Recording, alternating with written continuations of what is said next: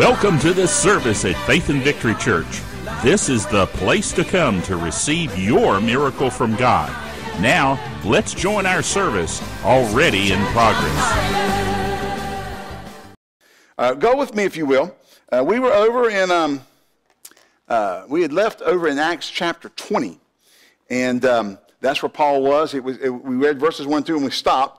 It says, after the uproar was ceased, Paul called unto them the disciples and embraced them and departed for to go into Macedonia. And when he had gone over there, these parts, and given much exhortation, he came into Greece. Now, Greece, Corinth is over in Greece. So it's there. And I was going to point it out to you, and I will when we get there. But that's where left Paul last. So this been since late last summer, early fall, when we got into the book of Romans, and that took a long time. There's too much. There's so much in Romans. It's one of the most critical doctrinal books in the Bible and the New Testament believer. So it took a while to cover Romans, and it's a long book. It's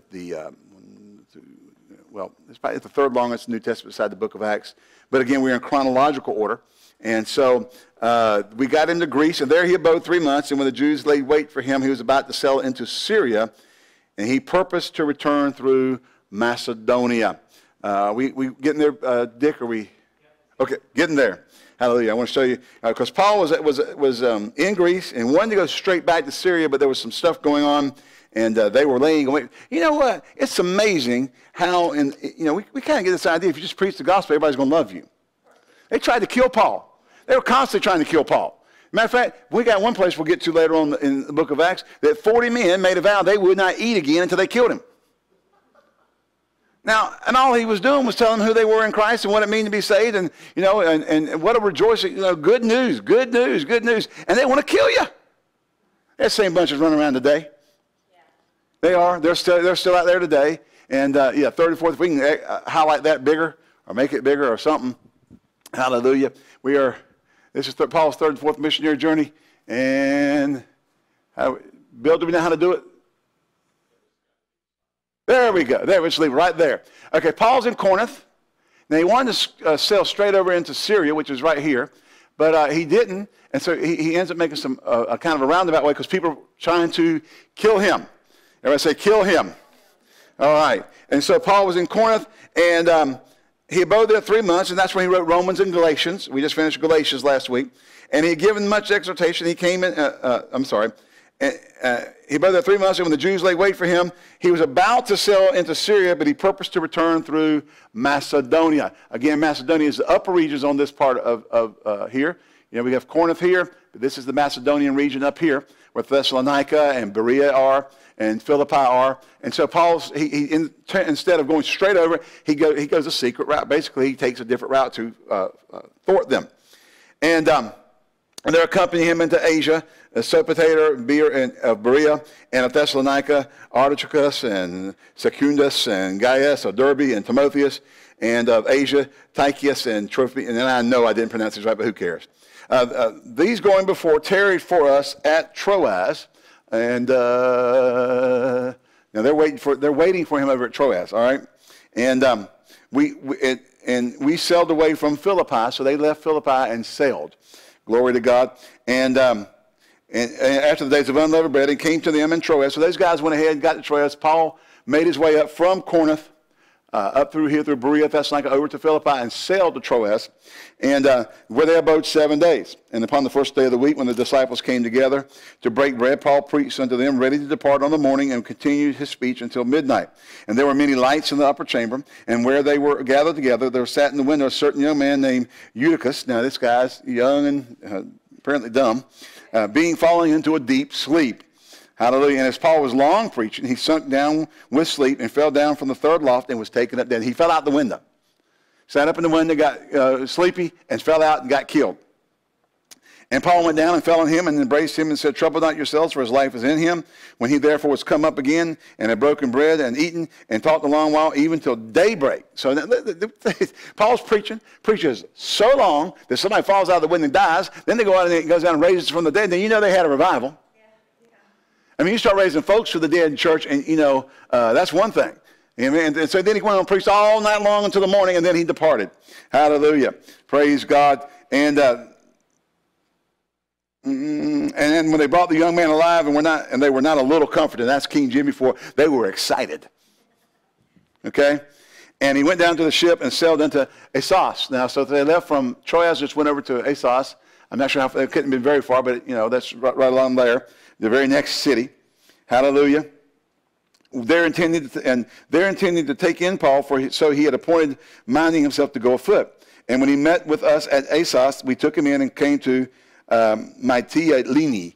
That's one of them names I can't pronounce real good right there. So Paul walked for Troas over. They sailed around, and then they waited for him. Then they went on down to this place, Mytilene, or whatever they call it. And we sailed thence and came the next day over to Chios. That's a little island here. So they went from here over to this little island. And the next day we tarried at Samos, which is the next island down. And there's a lot of places he was going in a hurry. All right? This is like a day trip. Amen? And then tarried at Triglydium. Now that's not on the map, so that must have been someplace near Samos. And they kind of waited. And the next day we came to Miletus, which is back to the mainland. They went from the island over here to the mainland to Miletus. And for Paul had determined to sail by Ephesus. In other words, when he was sailing, he just went by Ephesus. He just kind of skipped Ephesus because he didn't have time to stop there. He just decided to kind of sail right on around Ephesus and go to Miletus and so forth. And because he would not be spending the time in Asia, he hastened, if it were possible for him, to be at Jerusalem the day of Pentecost. And from Miletus, he sent to Ephesus and called the elders of the church. So he didn't stop in there, but he called them down. Now, he had spent some time in Ephesus and didn't want to get caught up with state, because, these people were pulling on him, and just to make the demands of what he had, not in a bad sense, but they were, he knew if he got there, he'd probably get stuck there, and he was trying to get to Jerusalem for Pentecost. Okay? And when they were come down to him, he said unto them, you know from the first day that I came into Asia, after what manner I have been with you at all seasons, serving the Lord with all humility of mind and many tears and temptations which befell me by the lying and weight of Jews. This guy lived a constant life of the Jews trying to kill him. And, when somebody says something ugly to us and we get upset. I mean, how'd you wake up every day thinking that, the people, your own kinsmen were trying to kill you? Every day. All right. Hallelujah. And how I kept back nothing that was profitable unto you, but have showed you and have taught you publicly from house to house, teaching both to the Jews and also to the Greeks repentance toward God and faith toward our Lord Jesus Christ. And Paul said, I kept nothing back. In other words, he didn't compromise his message to make it safe for him. Paul would not compromise his message. He stayed with his message, even though it endangered him. And now, behold, I go bound in the Spirit unto Jerusalem, not knowing the things that shall befall me there, save or except that the Holy Ghost witnesses in every city, saying that bonds and afflictions abide me. But none of these things move me. Neither count I my life dear unto myself, so that I might finish my course with joy. And the ministry which I have received of the Lord Jesus to testify of the gospel of the grace of God. And now, behold, I know that ye all among whom I have gone preaching in the kingdom of God shall see my face no more.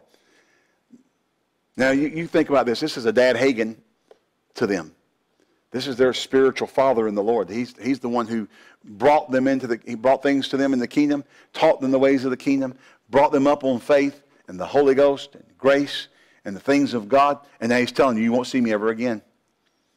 That's got to be tough. I remember when Dad went home to be with the Lord. That was a it was a tough time. You just wept. Not that you're not rejoicing he went to be with the Lord, but you're sad that he's gone from the earth. And same thing. When people have that kind of effect in your life, that kind of role in your life, it's difficult to see them go home to be with the Lord, and you don't get the you're here. Then he hadn't even gone. They tell him, I'm not going to see you again. And so. Wherefore I take you to record this day that I am pure from the blood of all men, for I have not shunned to declare unto you all the counsel of God. Now he gives them a charge. Take heed. Now listen to this. Understand what Paul's about to do here. He's seeing these elders and pastors of that Ephesus church and those people up in that region for the last time. And he's going to charge them with one last word he's going to give to them before he departs, and he will not see them again. This is how Solomon. So you got to kind of put this in the context. The things that he says here are vitally important to him to relate to these elders before he sees them no more, where he no longer has another voice to speak to them. Take heed unto yourselves and to the flock over which the Holy Ghost has made you overseers, to feed the church of God, which he's purchased with his own blood. For I know this, that after my departing shall grievous wolves enter in among you, not sparing the flock. Also of your own selves shall men arise, speaking perverse things to draw away disciples after them. Therefore, what? Because grievous men are going to enter in. People in your own midst are going to rise up. They're going to try to pervert and disturb the church. Therefore, watch and remember that by the space of 3 years I ceased not to warn everyone night and day with tears. Wow. Now he could have said, think of what he didn't say. Teach grace. Teach faith. Amen. Teach the flow of the Holy Ghost. Make sure everybody speaks in tongues. Now listen, all those things are important. That's not what he said. He said to the ministers, he said, you watch over the flock and protect them from those who are going to try to enter in. Because they're going to come in and they're going to be grievous wolves. They're going to be people in your own midst who are going to rise up and try to stir up people and take people away from you. And here's my warning. Yeah, I was with you 3 years, and for every day and night for 3 years, I warned you. Wow.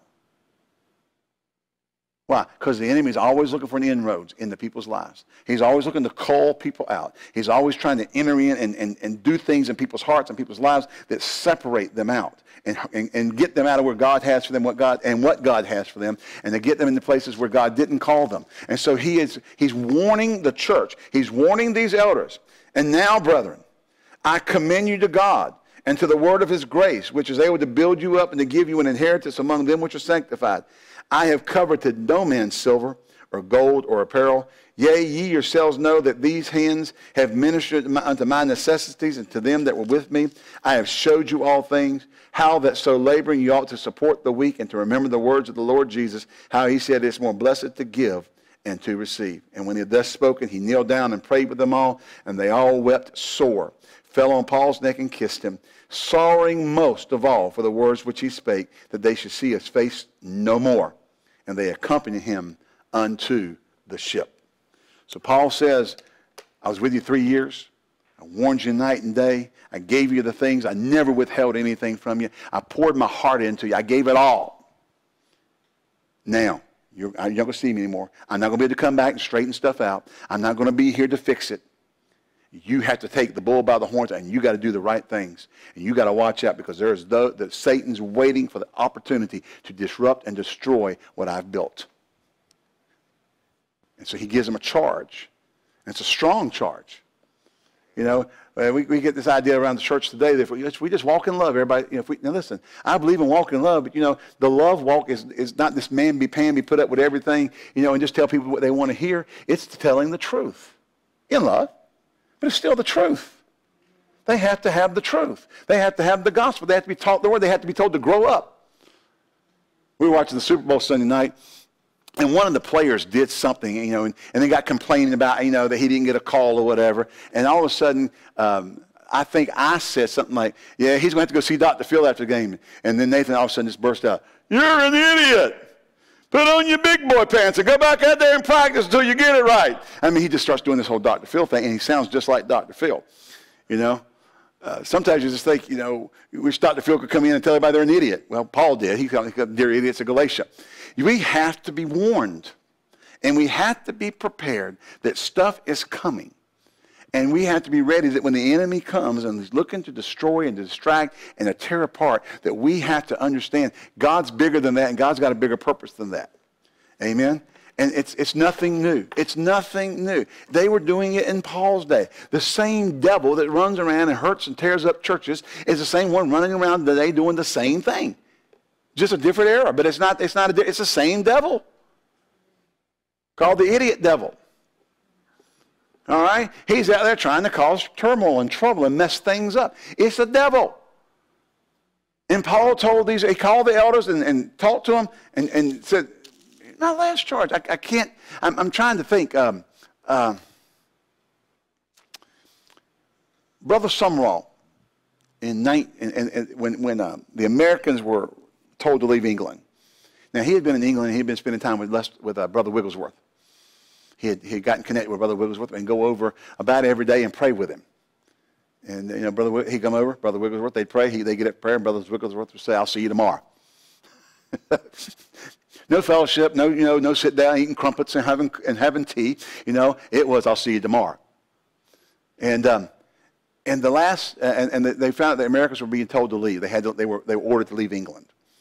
And he went to see Brother Wigglesworth for the last time. And Brother Wigglesworth began to prophesy over him, knowing he would never see him again. He laid his hands on him and began to pray over him, then began to prophesy over him about the coming waves of revival that he would not see. That, Brother Sumrall would be a part of helping bring things in. He laid foundations to bring things in. And that the boldness that was on him would come on Sumrall. Brother Sumrall said this. He said the boldness that he had in his ministry did not come on him until Wigglesworth laid hands on him. That boldness came at that time. And to know that you're seeing him possibly, at that time, didn't know for sure, but in all probability, for the last time, someone had mentored you and put into you and deposited into you. I remember in 1995, Nathan was about 2, 3, 95, 96, we went out to California. We bought this little compact computer, and with it we got 2 free companion passes to fly. Well, at that time, kids under 2 or under a certain age flew for free if they sat in your lap. Now, that's not there anymore, but that was then. And so Janie and I bought a ticket, and we were going to go see her brother in Redlands, California, near Loma Linda. It's out there, outside the city, about 60 miles, 40 to 60 miles. So we were going to go see Cal.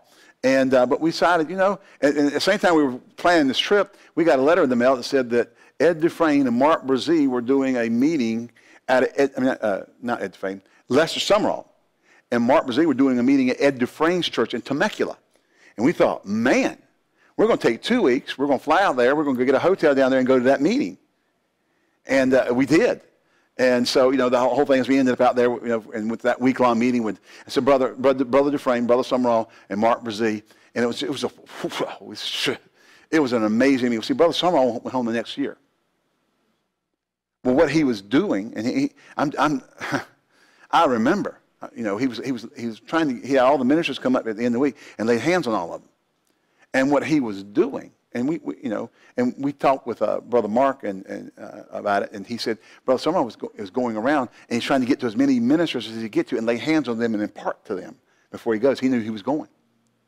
See, Sister Sumrall had already gone home, and Brother Sumrall was ready to go, but he had a mission before he left, and that was to lay hands on and impart things into ministers before he left. Oh yeah, oh yeah. Sitting down at dinner with him and Ed Dufresne and Mark and in the room about 15 or 20 ministers after services was cool, but the impartations was what we were there for. Oh yeah, I know something. What went in you? I don't know. Some impartation. Well, how are you going to know when it's time for God to draw it out? When it's time to be brought out at the right time for whatever that is, Well, say you're 56 years old. You ain't done much for Jesus. Brother Hagin didn't start Raymond until 1950, till he was 58 years old. Brother Hagin's ministry went from relatively small and unknown, except in small circles, unto an international ministry in the last 29 years of his life. Exploded. I don't see these guys who think all the young guys have it all. I'm telling you, the guys who've walked with God are the ones that have something to give out in those last days. Amen. Brother Sumrall, oh man, he was putting it out. He was giving it out. He was laying hands on people. But him and Brother Dufresne laying hands on us in that meeting. And I'm telling you, I know. Mark prophesied one time. He came to me. He was here. He was in this building. And he started talking about deposits of the Holy Ghost. See, it's so important. It's so important that we recognize that when deposits are made, they're made for a future withdrawal. You make a deposit with the determination that in the future there's going to be a withdrawal. The reason for the deposit is so you can withdraw. Now, you don't withdraw if you don't need it. Or if you don't withdraw it unless it's the right time for that withdrawal. Mark began to prophesy. about deposits and me as a minister that had been made over the years, and that there was a resource there. Because of our Pentecostal roots and that connection in Word of Faith teaching, there was something different. I know, can I tell you this? I know for a fact we haven't drawn them out. Why not? I can't draw out what's not time to draw out. There's times I want to. There's things I want to reach in there and get. There's things I want to do, but it's not the right. I know there's a time coming, and I'll know it'll be the right time. Again, let me say this: it'll be ordered by God. What do you mean? You remember the Jews? When they came out of Egypt, they got their dowry. They were just loaded up with stuff. Y'all remember that? And there came the time to build the temple. See, Solomon didn't get to build it. David did. Did I get it backwards? I got it backwards. David didn't get to build it, but Solomon did. But David and his men gave like $30 million for the building of the temple. They got to a place one time where they're going to restore the temple, and the people started bringing out of the deposits so much they finally had to say, stop. There's more than we have. But they didn't do it until there was a time that the Lord said, do it. Amen. And so, I go back and I think about, as a kid. Now, I don't know, I'm not sure why God drew me over here a little bit. We'll tie this back in, because they wept on Paul. He made those deposits in their life. They weren't going to see him anymore. There's a connection. There's something about spiritual connections that are hard to explain in fathering and son, spiritually speaking, relationships. There's something, even if you don't have a personal, intimate, one-on-one relationship with them, they could be a spiritual father to you. You have many instructors, but not many fathers. That's what the scripture said. And but I remember, it's a small kid. We go to the altar, and these old saints there, I'm just trying to be funny. They were 2 days older than dirt back then when I was a kid. They had grown up in old Pentecost from way back. They'd lay hands on you and pray over you. I remember some Brother Paramore speaking and going, God, use this young man. I mean, you're thinking, I ain't even saved. I'm down here because we got to get down here first. The kids got to get in here first so the old guys can come lay hands on you. God's making preparation. And then, we came out of that, and, different things in my Pentecostal roots were ministers that were old Pentecostals lay hands on you. And then we came to Rhema, and, oh, wow. Different ones, come. Can I tell you who was at Rhema my year? They've never had anything like this since then, I don't think. Kenneth Copeland, John Osteen, Lester Summerall, Fred Price, Demas Shakarian. These are guys who came and ministered to us at Rhema my year. And there's Jerry Savelle, Charles Capps.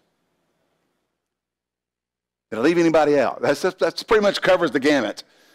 And Dad Hagen, of course. That was who came and ministered during that school year. And then we went back for an alumni week a year or so later, and Janie was with me, and we were on the second row and kind of on a section that was at this angle. Gloria was right in front of us. Janie's checking out her toenails. Women. We're here in the meeting with Brother Copeland minister, and she's checking out how she did her toenails with her sandals. I'm like, honey, I don't care. And Brother Copeland began to prophesy about the glory. This is 1982. Oh, yeah. Oh, I mean, he just said the glory, talking about the coming glory on the earth. Oh, Sister Wilkerson ministered my year at Rhema too. A lot. Anyway, and he got to prophesying about the glory and talking about, that there's a glory coming on. And I'm telling you, folks, there's a bunch of stuff going on, but I'm telling you, the glory of God. Remember, the whole earth is full of His glory. The glory of God is going to be revealed. We are going to get more in the kingdom than the devil gets to take to hell. We win. I said, we win. And Brother Copeland walked right over. I mean, he's just prophesying. Listen, I don't think things happen by mistake. God orchestrates it. He looked me right in the eyes and said, you and I will see it together, and pop right upside the head. Glory. I said, the glory. Then we were ordained by Brother Hagin. Brother Hagin laid hands on us. Lester Summerall's laid hands on us. I mean, there's just been so many people. Deposits. These things come from God in preparation for things. And this is what Paul was doing with his ministers. And let me say this. I know what God has for us to complete and finish as a church, as a ministry. There's a lot to do. And you may say, well, we got 30 people, 5 people over here. We don't have anything going on. You just hold seat to your, listen, just don't quit. Don't quit. I am telling you, don't quit. Don't get weary. Don't get weary. There's things are coming. I said, there's things are coming. And we're going. One of the things we're going to do, we're moving. We are. We have to. We cannot stay on this side. 3 Rhema pastors are in Greensboro. We're within 6 miles of each other. On the same road. That just don't work. You know, that's just not, it's not advantageous. You know, there are people on the west side, the little bit further, you know, southwest side, the north side. There's people all out there that don't have a Rhema church, and they're not coming all the way over here. All right? They're going to a watered down church just because it's closer. So we're going to pray, and before, by August, when our lease runs out in here, we're going to know where we're going to be moving to. And we're moving somewhere else. Now, you may have seen the little building on Facebook. That was a fishing expedition. If the money came in for it, we would buy it. But I'm telling you, you know, I'm not a type. I'm not like going, we got to have that building. We got to have that building. I'm saying we're going to go to a new place. We're just looking. So I went fishing. You know. Now look, if somebody sent me $650,000, we'd buy it. We'd have bought it. We didn't. They did. They might tomorrow. We'll buy it. You know. But I'm not uptight about it. But I know this. We're going to move, and we're going to be able to affect other areas of town where people aren't coming over here, who aren't willing to come over here, too far to drive over here for them. You know, they don't want to do it, and we're going to get them. We're going to go for it. Listen, if you're out in a fishing tournament, you don't all go sit in the same little part. You find another part of the lake to fish. Well, we don't have a permanent building. We have a great, I think, if we had this set up somewhere else, it'd be awesome. But because we're so close to people with permanent buildings, you know, they're kind of camped out, and people are people. And I don't begrudge that. Praise God, they got their buildings. They're doing what God called them to do. Hallelujah.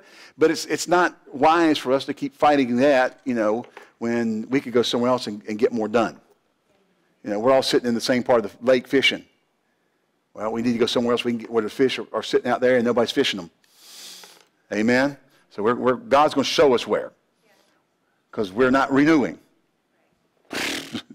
We are not renewing. Okay, we're leaving here, and you know, there's a on one side it's like, but it's really comfortable in here. But yeah, but it's not working. You know, I mean, you know how many times I go to one of these other churches and walk in for a meeting, and people come and go, Pastor Ed, we love you, we love your church, we love your ministry. We're supposed to be here. Why did you even bother? Just say hi. Don't fill me in on all the other stuff. Just hi, love you. You know, praise the Lord. Well, you know, we could have used you. We could have gotten some things done for us that God has for us to do. But you know, whatever. Praise the Lord. You know, thank you, Jesus, and go on. But we know we have things to give. We have deposits, and we have giftings, and we have callings that have to minister to people. And we've got to get to where there's a place on the lake that nobody's fishing right now. That's what we're going to do as a church. So some of you are going to have to drive a little bit further than you've been driving. Some of you will drive less because we may end up closer to you. But whatever, it's what we got to do the work and to get the job done. Winston-Salem is not about undoing, and I just want to make sure that nobody gets startled by the Winston-Salem thing. We're not undoing what our calling is here. We just see it as an expansion of what God called us to do. There are people in Winston-Salem who would come to our church if we were closer. Well, the only way we can get closer is to do something like we're doing. That is, create another campus that's in a different time frame that they can come and get ministered to. That they want what we have, but they don't want to drive 40 miles. Well, I don't mind driving the drive. Okay? I don't mind driving over on Thursday nights and ministering in the Bible study. I'm not going to mind driving on Sunday mornings and then getting in the car and driving over here. You guys are great. You'll have everything running, and I'll just walk in and preach, and it'll be heavenly. All right? You just want to see me walk around before church on Sunday mornings. But I'll be around afterwards. I'll be right out there where I'm always at until we move to another place, and then I'll still be right out wherever that is in that building. Hallelujah. Because we have to reach the people that God's called us to reach. And, you know, we are here. We got kind of stuck in some of these leases where we couldn't really get out. And every time we started looking, it was too late. And by then we had to resign. There was nowhere to go. It was nothing. We couldn't do anything. But we've already decided in advance we're leaving.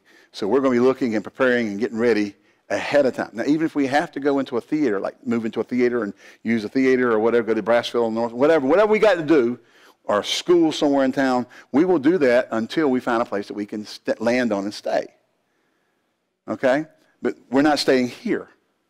It costs too much. I don't like the way the guy treated us this year, threatening to seize all our assets. I don't like that. And I don't want to do business with people like that. And I don't want to be in a position where he has that kind of control over us. I want to be able to do what God has for us to do and not being stuck. And he's charging too much. He's just charging too much money, and we don't want to keep giving the money away that keeps us from doing other things. There are things we could do for the kingdom that we're not able to do because of the money. And we're spending so much money on the lease. And I beat on them and beat on them and beat on them to lower it. They don't want to lower it. So anyway, there you go. So we're moving. Exactly where? Don't know yet, but away. We're getting off the 3 churches in 6 miles. This doesn't make sense. Okay? You know, somebody said, well, we're here first. Yeah, but, you know, they got permanent buildings, you know. The guy that sold one of the churches their building, he came to me and talked to me. We weren't in a position to do what he wanted to do. He wanted to sell us his building, and it'd be his retirement package. We were in the middle of a 5-year lease at the time. That was another 2.5 years. That was, you know, another... We had to pay out $100,000 in lease to get out of the lease, and we didn't have that money. You know, he was going to give us his congregation and sell us the building in progress. It wasn't finished, and he was going to take the profits. He was going to go retire with it. Well, that was great, but we weren't there, so somebody else was. They got it. They're there. Praise the Lord. Hallelujah. We're moving on. Yeah. Amen. But we're going to move on because we have deposits that God needs to draw out. And listen. Things go some ways that you don't think they should go, and don't have an explanation for, other than it wasn't the right time. Can I, you know, why didn't Jesus come earlier or come later? Because when the fullness of time came, God sent forth His Son. There are things that happen in the fullness of time. Now, I talked to someone recently. They started the church. Somebody gave them $100,000 to start their church. I'm thinking, bring it on, baby. Bring it on. That's what I'm thinking. Bring it on. They started and shut it down 3 months later. And they told me, they said that we were the wrong time. It was the wrong time for us to start. I'm thinking, well, send me the money. We can do something with it, you know? Yeah. Gave him $100,000. And I'm thinking, because my wife said, well, do we know anybody like that? I'm thinking, I don't know. It sure would be nice. Hallelujah. I wouldn't blink at that. I wouldn't get upset over that at all. $100,000. Had it up 3 months and shut it down. So they got out in front of God, got out too quick. And it won't working. Well, praise the Lord. You know, God could send somebody with $100,000 for us. All I know is we got things to give and things to deposit. Amen. And we're going to get them out. And these men who've been spiritual fathers in my life, who've empowered our ministry to do what we're called to do. Amen. So don't look on the outward. Look on what God has ahead. And Shannon said something the other day. You know, we talked about the vision, the 87 vision, about the building with the square building with the 4 revolving doors, people coming from every direction. And we've always, listen, we can interpret things and miss it. Did you know that? We can look at something that God shows us, and we can interpret it and miss what God said. And when we kind of did this Winston campus, started talking about that, doing that, and that was, you know, just this happened so fast, my head's spinning. I'm like, she said, Daddy, have you ever thought that the 4 sides of the building were 4 points in the triad and not one building? East, north, south, east, and west. Faith and Victory Church of the Piedmont Triad, reaching up in the north and something, down in the south and something, in the west in Winston, in the east in Greensboro, and it being the 4 points and not a building. That the triad is the square building, and that there are points where people are coming from every direction to different worship halls in the triad. And I thought, nope. And that has stirred me ever since she said it. And then I kind of go back and look at the vision, and I go, you know, yep, that sure does look more like it than one central building that everybody's trying to come to, where we're able to go and reach, because you expand your reach. People aren't going to travel so far. You might get 2,000 people traveling to Kernersville, maybe that's Central Triad or whatever, but you could be missing 5. You understand what I'm saying? Or you might have 4 places in the triad that have 500 people in each one, and you're not missing anybody that you should be missing. You're getting all of them. My whole vision of this is beginning to change and see differently. Amen? So nobody's going to get left behind. Greensboro campus, Winston campus, whatever else comes, you know, as God opens doors and opens our eyes to see things. But we know this, we're going to reach, and we're going to touch, and people are going to be changed. And there's anointings on our ministry that God's gifted us specially to do. Now, let me say something. My organizational administrative skills are not the greatest thing on the planet. Okay? I'm a preacher, and I love to preach, and I hate that side.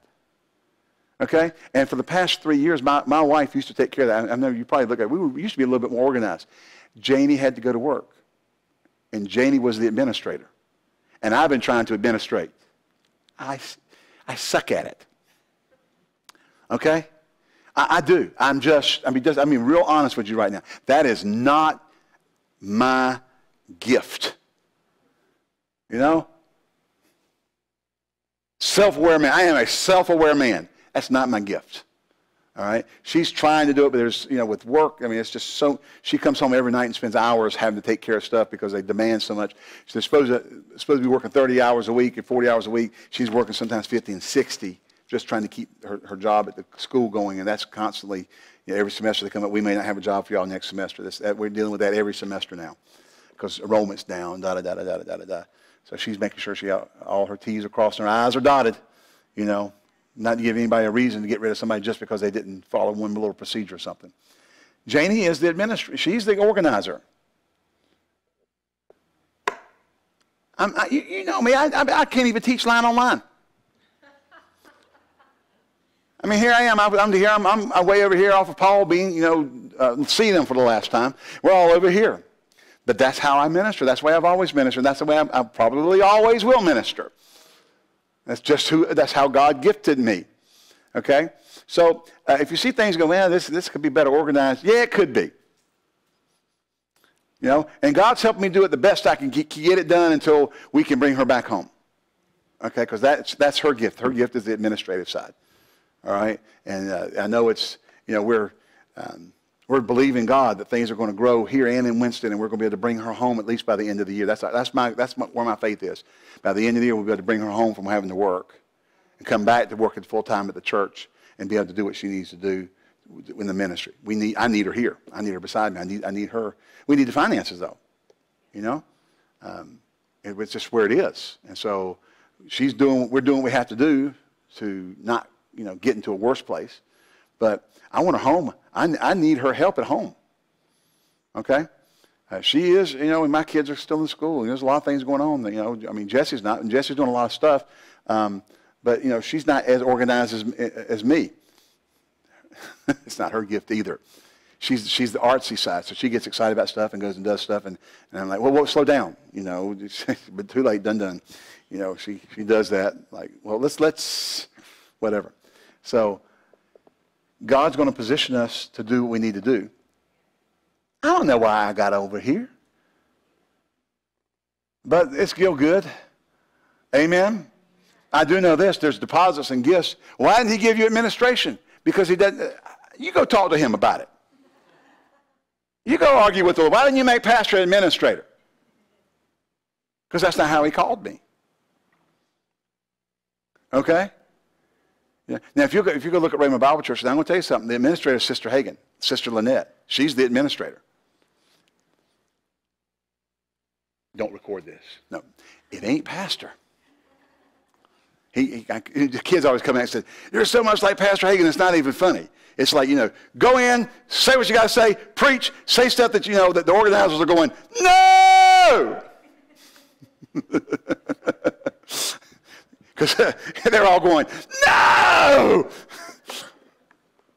Hallelujah. Well, anyway, so praise the Lord. But we're going to get the job done. Amen? And we got a lot of years left to get a lot of stuff done for Jesus. There's a lot to get done for the kingdom.